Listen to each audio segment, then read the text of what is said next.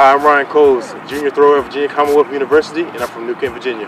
What drew me to throwing, it started in about 8th grade for me.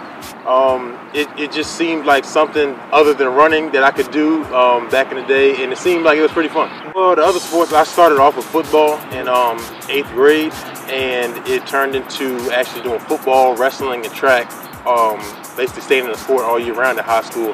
And I was decent in my sports, but track is the one that took over for me. I just chose to do an individual sport in college because I knew I would push myself to be great. Mental strength is a very huge part of trying to be successful in throwing, because there are days where you'll be in practice and nothing's adding up and it's just not working out for you, and you have to be able to go to practice and focus and make it through that day so it'll end up being better at the meet. It's funny because the perfect throw feels like nothing. You don't feel anything when you do it right. Goals at the beginning of the season, we wanted to be able to make it to the NCAA regional meet. As things turned out in indoor, we had a really good indoor season, and we did things that we didn't actually expect. It's above par, so we got goals that are a little bit bigger now. But right now, we want to go and be able to try to get this throw out, make it to the regional meet, and then perform at the regional meet that day, try to make it to the NCAA finals.